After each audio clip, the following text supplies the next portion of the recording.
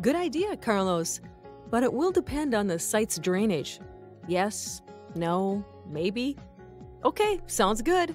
You too. Bye.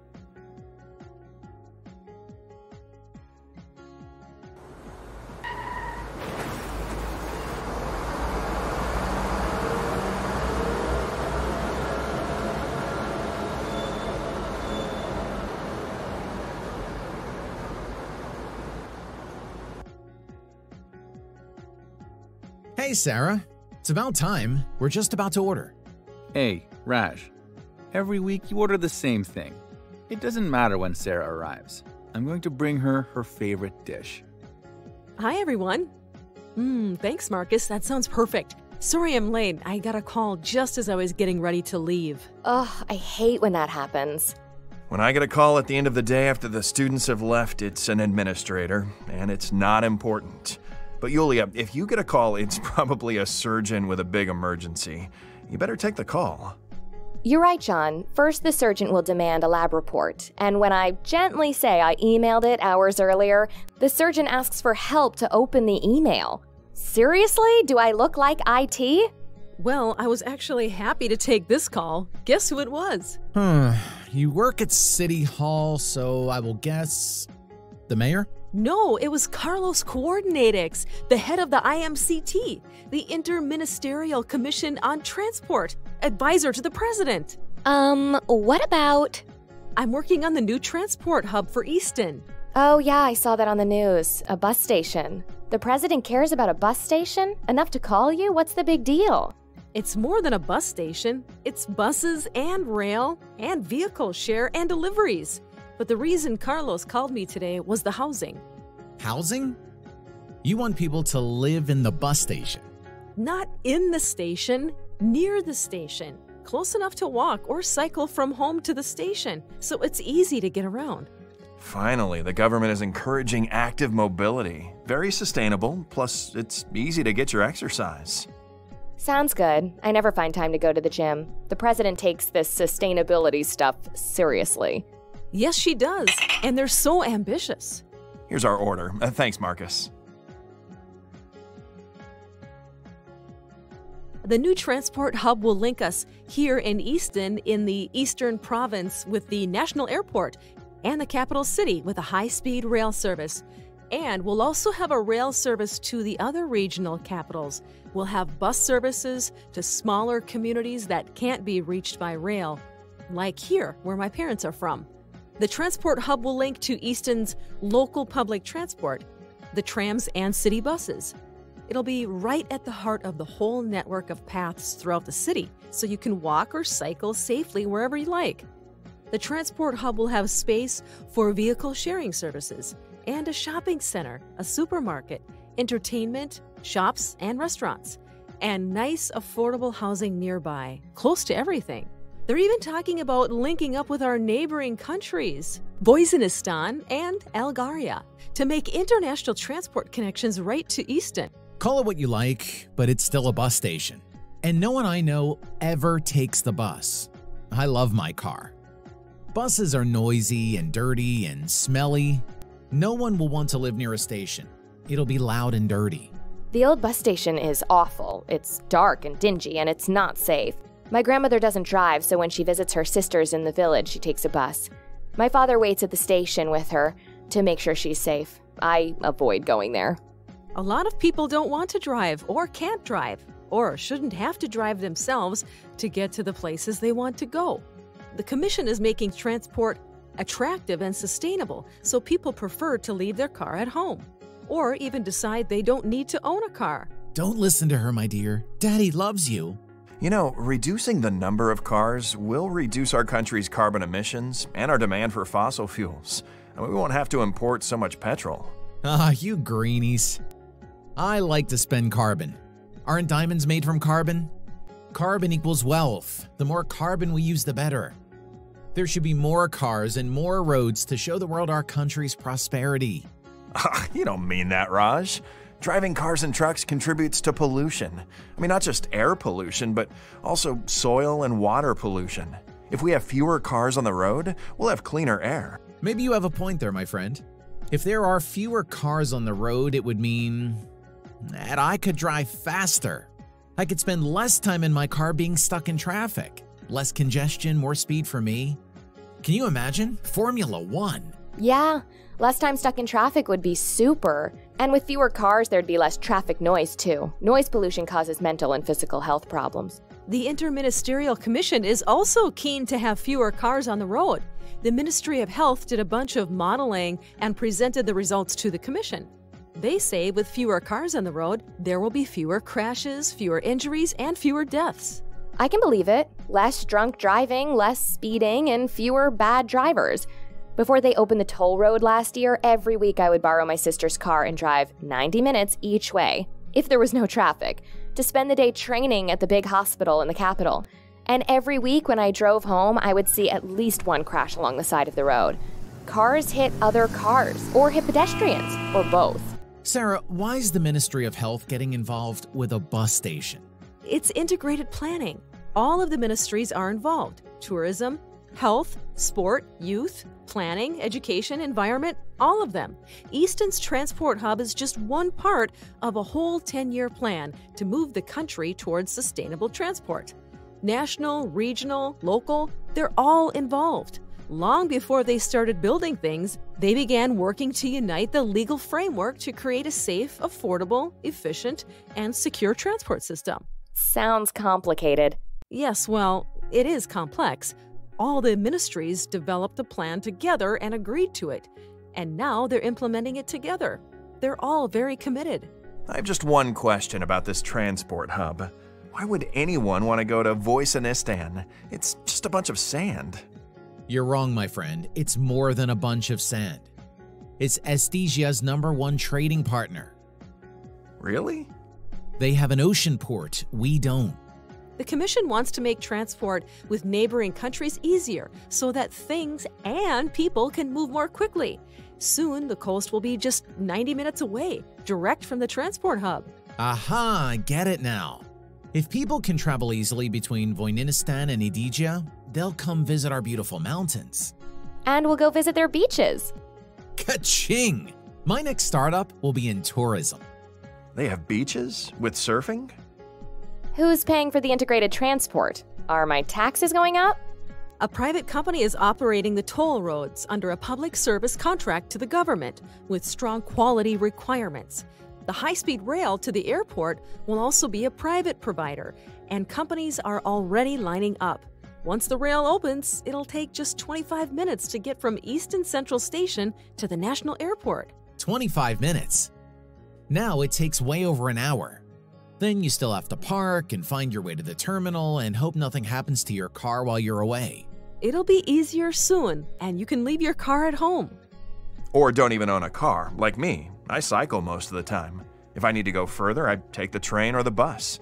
I sit back, relax, listen to my music, and then I arrive calm and relaxed. One of my colleagues commutes to work on the train most days. He reads all his emails before he even arrives at the office. I don't own a car, and I have more money to spend on QT. QT? Quality time. Like a day out on the beach in Voicenistan with your friends. I can do better than that. I bet you that when Sarah's new station is finished, you'll all love it. And you, Raj, you'll leave your car at home. Never. It'll never happen. Good idea, John. Let's make a bet. Our city's new transport hub will be accessible, affordable, safe, secure, and environmentally friendly. How's it going to be green? Solar panels will be installed on the roof of the station. They'll generate all the power the station needs. The station will be carbon neutral. Over the next few months, the Interministerial Commission considered all the angles. What can big businesses offer? What do small businesses need? Who should live near the new station? What sort of housing will be viable and appealing? How many net jobs will be created? Will they be green? What will best serve the people of Estesigia, now and in the future? Finally, in January 2019, we broke ground on the new station. The site was close to the central business district and already integrated into the city's growing network of cycle and walking paths. We were able to adapt and reuse the facades of some old buildings for the new transport hub. Construction took nearly a year.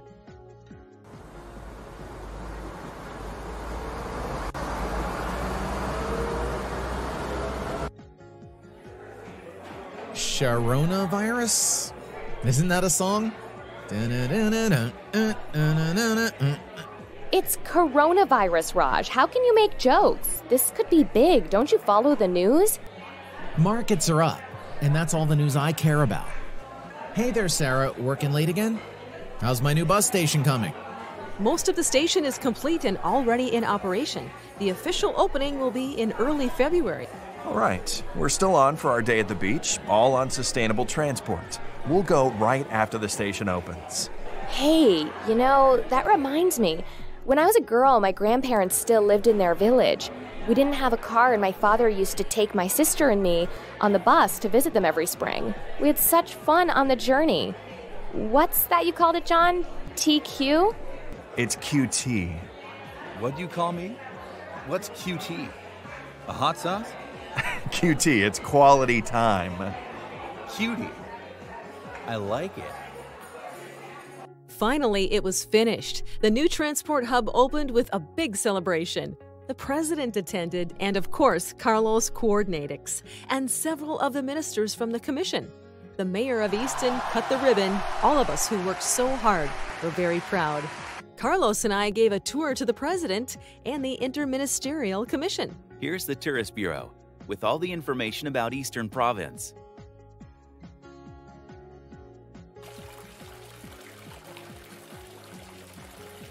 Here's the waiting area, or what we call the relaxation area. You can see the solar panels through the glass ceiling here in the atrium. The panels power all the lighting and electricity in the station. Throughout the transport hub are local businesses, like this salon. Some receive seed funding from the Regional Ministry of Planning.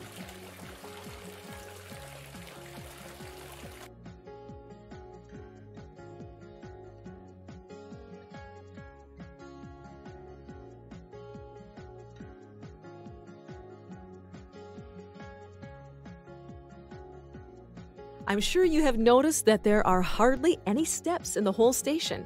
Flat surfaces and ramps with gentle slopes and some lifts. Anyone using a wheelchair can move around. Plus, there are textures on the floor to assist those with visual impairments. And like all the transport stations in Estigia, the ticket offices are accessible to people with reduced mobility. The waiting rooms have air conditioning and heat. The toilets and platforms are accessible. I'm terribly sorry to interrupt the tour, but I've just received an urgent call. Madam President, I'm afraid you're needed at the Ministry of Health right away. Hey, Sarah, I saw you on TV with the president. Wow, I know all the famous people. Thanks, Marcus. We had to end the VIP tour of the station a little early, but now we can continue the informal celebrations here with our visitors from the capital. Welcome to Easton. Thank you. Sarah told me to ask for the Francesco special. Of course. It's her favorite.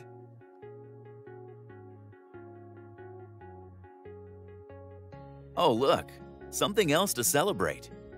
What's that? Remember those mobile air quality sensors that we have going around the city of Estigia? Yes, they measure greenhouse gases like nitrous oxide and carbon dioxide. Exactly. Estonia's air quality is already improving. 15% reduction as compared to the same day last year. The transport hub has only been open a few months. It doesn't take long. People prefer to use sustainable transport. The mayor is proud of the mixed-income housing we built near the station. The affordable price portion of housing filled quickly, and the market price portion is earning more than the developer expected. That'll be good for the next election.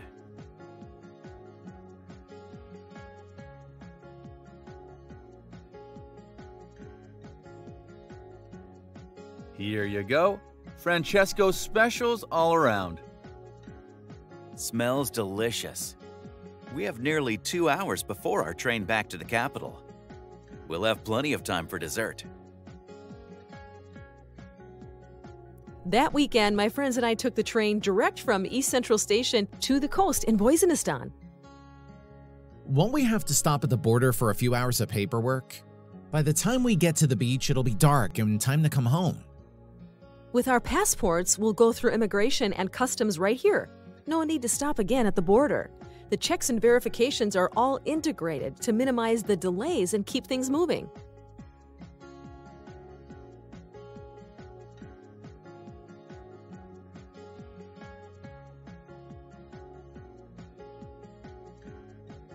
It was cold that day, but such fun.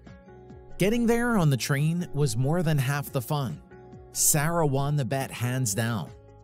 Just when everything was going so well. COVID-19 arrived in Stygia. To slow transmission of the virus, we all tried to stay home, wear masks, and wash our hands a lot. And the economy? Oh my. Everything changed. The new transport hub was modified to keep people safe. Transportation is essential. Not everyone can work from home. There were some good changes, too. CO2 emissions went down. Way down. The sky is beautiful these days. I don't miss my commute one bit, but I'm not sure how much longer I can stand to work from home. It's crowded. At least you're working. Teaching on video is so difficult. There's no way the students will be prepared for the end-of-the-year exams. Just hang on a little longer. Summer's almost here. Remember our day at the beach? It seems like so long ago. I'd love to go back now that it's warmer. Me too, but we all need to stay home and avoid non-essential travel. Is the transport hub still open? Definitely. The company that manages the transport hub adjusted the waiting area so the seats are 2 meters apart. The shops adjusted their spaces too. When weather permits, they open the panels in the atrium roof for more ventilation and sunlight. It's almost like being outside. Yeah, that's the station. But what about riding inside a bus or a train? They've also been adapted to encourage physical distancing. Not everyone can telework. Lots of people still have to go to their workplace, and they rely on transport to get there. Hey, I have an idea for how we can have another day out and do it safely. Sarah, over here. Good morning. Well, you're right on time. This was a great idea. I took the tram right from the end of my street, just like you told me. Drank my coffee, checked my phone, no stress. And just a few people all sitting far apart, all good. Then I found the bike share dock just around the corner. I'm ready. Where's John? He's usually early. Hey there.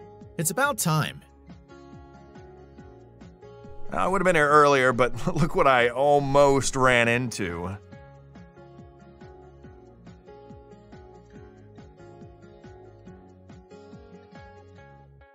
Think they'll want to use the electric cycles?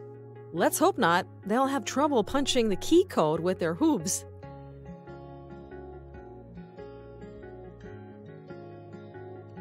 What's that camera doing? There's CCTV throughout the station. It's very safe. How's my hair? Do I have a proper helmet head hairdo? You're ready for the Tour de France, Raj. Follow me. We're meeting Yulia at the food court.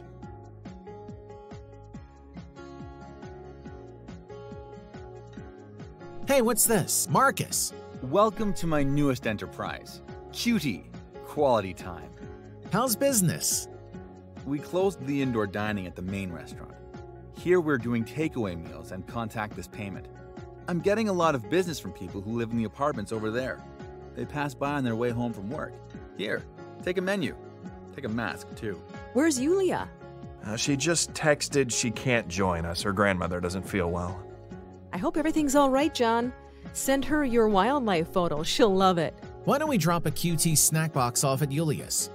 Good idea. Hey, be careful while you're cycling, okay? Did you see this news? Even though people are driving much less now and total road deaths have fallen significantly, traffic fatalities per kilometer traveled are up. That doesn't make sense. All the bad drivers are still going out in their cars, and they're still bad drivers. Boom! Crash! The good drivers are more cautious, and they're staying home.